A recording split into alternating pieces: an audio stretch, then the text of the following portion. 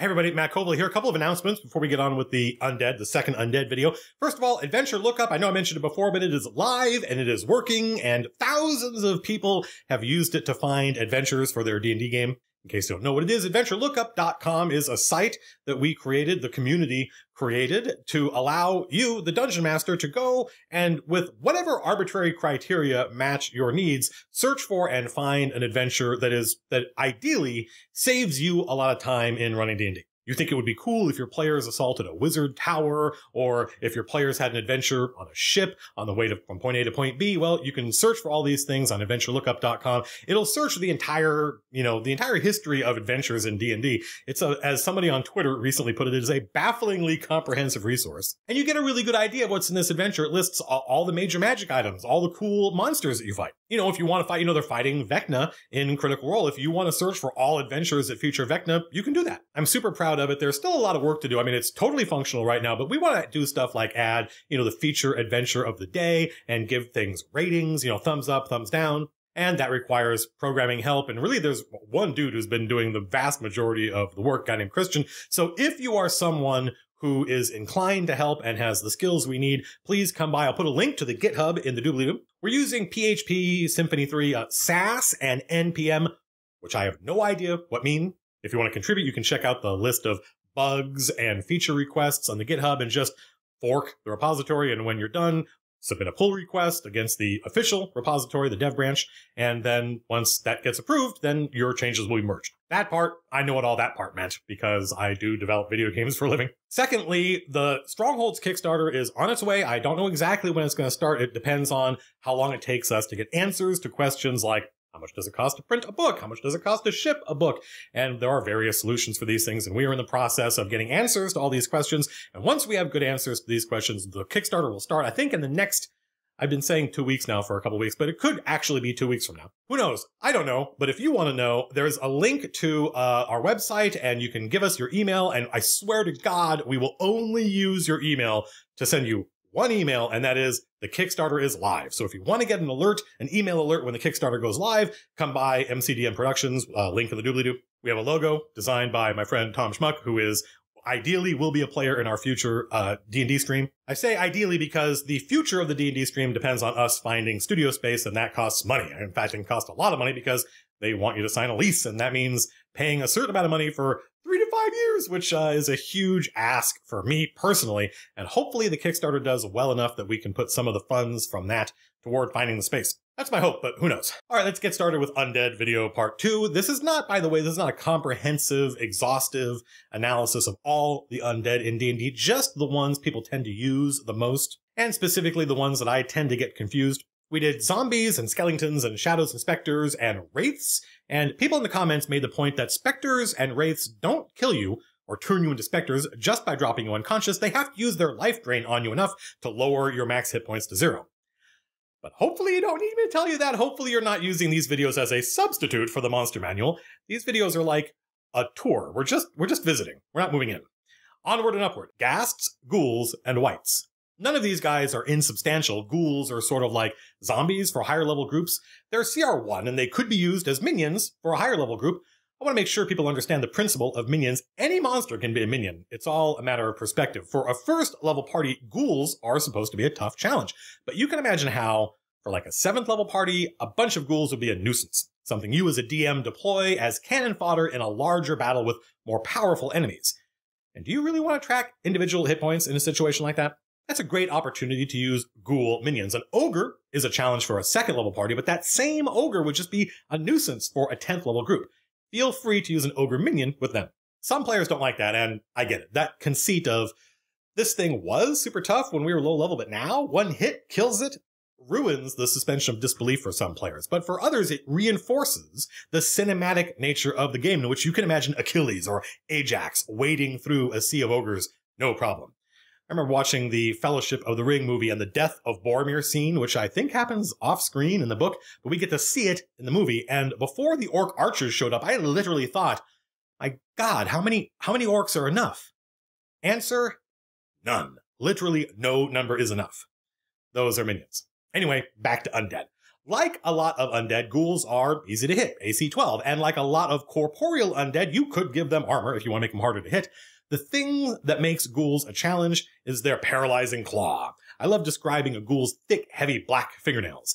That description is usually enough to let new players know this claw attack is going to do something funky. It's amazing, really, how much of being a dungeon master is just finding ways to describe things in an evocative, narrative manner that nonetheless draws the player into making a game mechanical conclusion.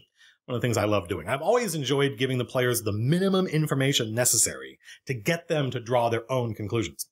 At first glance, it seems like a ghoul's paralyzing claw could lead to a death spiral, but not really. First of all, the players are likely to make it. The DC is only 10, which means that even with no bonus, you've got a 50% chance to save. And like a lot of ongoing effects in D&D 5, you get to save every round thereafter. Actually, it's more than 50% because average on a D20 is 10.5. So 10 means you are more than likely to make it. And we'll do a video, by the way, on dice math for new dungeon masters, because knowing stuff like odds and probabilities and averages is it's way more useful, I think, than something like the CR system.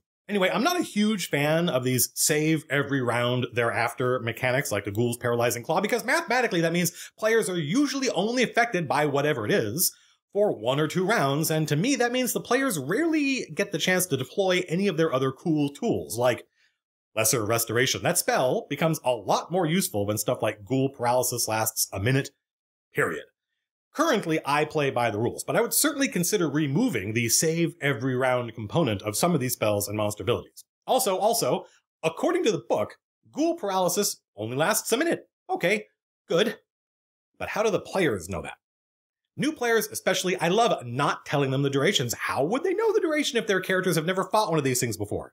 Maybe let them make a skill check. Religion for undead. But watching the players freak out thinking the paralysis is permanent is fun, especially knowing it's not permanent and their alarm is harmless. It's alarmless. Okay, so ghouls are basically tougher meteor zombies who can paralyze you. They can claw or bite, but not both at once, which is basically choosing between doing a lot of damage or potentially paralyzing, which is sort of a sign to me that they expect you to use a bunch of these guys, so some can choose damage and others can choose to attempt paralysis. Ghasts, on the other hand, are really actually nasty. They're twice as nasty as ghouls, according to the rules. Why might that be? Well, they have better stats for one thing. Higher AC, more hit points, they're stronger, they're more dexterous, they're also more intelligent, although ghouls aren't mindless. But it's because they stink. And they stink! Thank you, Lord. You have to save every round when you're near one of these things, otherwise you are poisoned for 1 round. Saving every round is pretty annoying, but once you succeed, you don't have to save again. Now, we might as well mention that the poisoned condition imposes disadvantage on attack rolls and ability checks, but not saving throws. I think, given that saving throws are based on your abilities, it's easy to conclude that a saving throw is a kind of ability check, but it's not. Attack rolls, ability checks, saving throws, all different. Ghasts are also resistant to the Turn Undead ability, which is cool, even though there's no obvious reason why they should be. The key here, and a hint at how to build an encounter with these guys, is that ghasts are resistant to being turned, and they make all ghouls within 30 feet resistant as well. So you put, say, 4 ghouls and 1 ghast together, and that's a party. Or 6 and 2 if your players are tough or numerous. That would be a great encounter for tactical players playing on a grid, because suddenly where everyone's standing becomes important when ghasts stink within 5 feet and empower ghouls within 30 feet. Want to buff your ghasts? Here's a super easy but effective way. Increase the radius of their stink. The greater the radius, the harder they are to fight. Also, and this is something easy to miss, elves are immune to ghoul paralysis, but not ghast paralysis. There's a mnemonic trick you can use to help you remember this, and that is just remembering that elves are immune to ghoul paralysis, not ghast paralysis. It's not much of a trick, really. Don't know why I bothered to bring it up. Okay, that's ghouls and ghasts. Wights are the other corporeal infantry of the undead and the toughest. Wights are CR3 and natively wear armor and take half damage from non-magical weapons, so these guys are the heavy infantry of the undead world. They have sunlight sensitivity, but how often are you going to fight a wight at a baseball game? Like wraiths, wights have life drain that works basically the same way as a wraith's, except you have to wait 24 hours before someone killed with life drain comes back, and even then it's just a zombie. Pretty anticlimactic. I just find it hard to imagine this coming up. I mean, dying is either permanent, because you're low level, in which case, who cares if you come back the next day as a zombie? You weren't going back to work anyway. Or you have access to raise dead, in which case, who cares that you died in the first place? In other words, I find a white's life drain to zombie cycle to be a huge edge case that in practical terms is never going to be a thing. It's cool to fight a white. You might fight a white. If you do it in the next couple of hours, you might fight a white tonight. And if it is of higher than normal intelligence, then you might fight a bright white tonight. And okay, if you were a player in your friend's game and he killed your character using a white, and now you're DMing for him, then he might fight a bright white tonight out of spite. Whew. That was, it's all downhill from here, folks. Might as well stop watching the video. Anyway, the show must, go on. It would be fun to encounter a white who has some zombie minions and realize or discover that these zombies are a previous adventuring company who lost a battle. Neat. But are your players ever going to be materially affected by a white's zombie ability? Well, if we make it so it happens instantly, or as an action, like a wraith, and they come back as a ghoul, now we're talking. That's a pretty nasty white variation, so maybe award more XP for defeating a Colville white. You know how I like to give my players magic items early? Now you sort of know why. Moving on, banshees and ghosts. These ladies are awfully similar, and this video is basically an attempt to sort all these undead out, so let's figure out what makes them different. They're both CR4 incorporeal undead, which is exactly why I confuse them. Both banshees and ghosts take half damage from basically everything except magic weapons. I always enjoy describing what happens when you use non-magic weapons against an incorporeal undead like this. You could just do nothing and be a dick and do all the math yourself behind the screen without telling your players anything, but typically I think the DM just says, your weapon doesn't seem to fully affect the creature, and calls it a day. But it's more fun for me to describe how your sword slices through the diaphanous ethereal creature. It slows as it passes through the ectoplasmic form, and the creature's mouth forms a silent scream. But it doesn't feel like connecting with flesh, and your enemy seems only partially diminished. It's faded somewhat.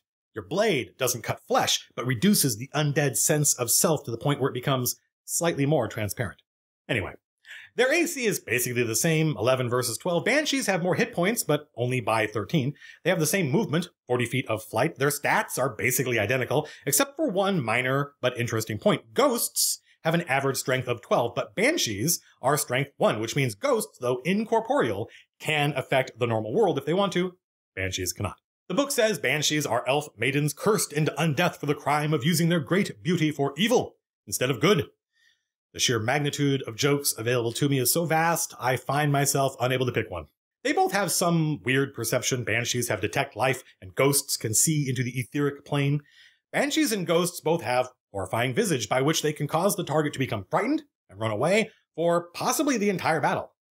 Beautiful, unattainable women who, once you get to know them, reveal their true horrifying nature. That reminds me of a story. Does it now? No, it doesn't. Where am I? What day is it? Who are all you people? But seriously, folks, I'm not going to criticize the game for making both these monsters female in the art and then giving them both horrifying visage, because we got bigger fish to fry in this day and age. Just be aware that there's some semiotics going on here, and consider making the ghost or banshee a boy.